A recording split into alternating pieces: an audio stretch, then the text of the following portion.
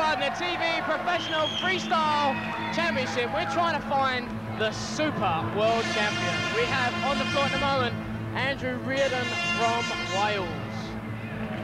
Andrew is a strong performer. He's a strong competitor here. He's definitely one of the super riders of the world. This is going to be really interesting, Andy, to see who actually comes out on top. Now he's got a very slow start to the routine. He does. That might be his undoing, unless he comes up with some fantastic ending.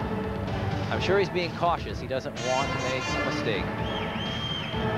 There's no room for error here in this particular segment of a competition because it's the beginning, and once he gets some kind of an error, it may shake him for the remainder of his routine. I mean, with these routines, they have actually got an increased amount of time. They've actually got 3 minutes.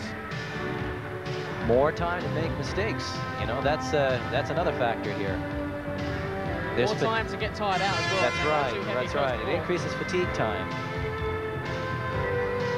If anyone thinks this sport is specifically just for young children, it's not. There are fantastic young men and some young ladies that are getting into this sport.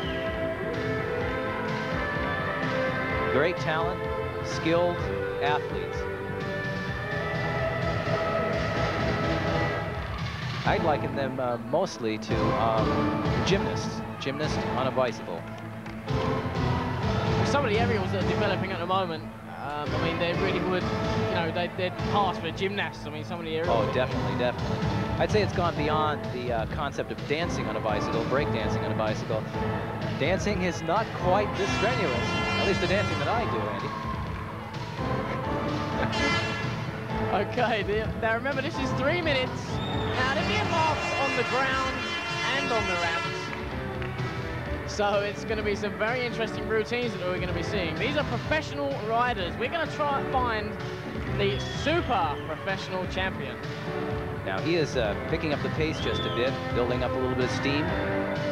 Going for it, going for air, one hand, one foot. I'm not sure that air is going to cut it. I know some of the other competitors are very, very high in their aerials.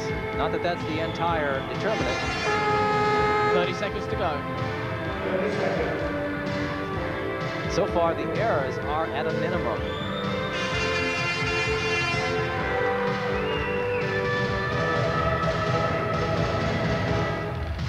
Miami Hopper right here. They're getting very finely tuned with the use of their brakes. I've noticed that a lot of the tricks they're doing, they're going on and off with the brake, and really controlling their whole movement on the brake.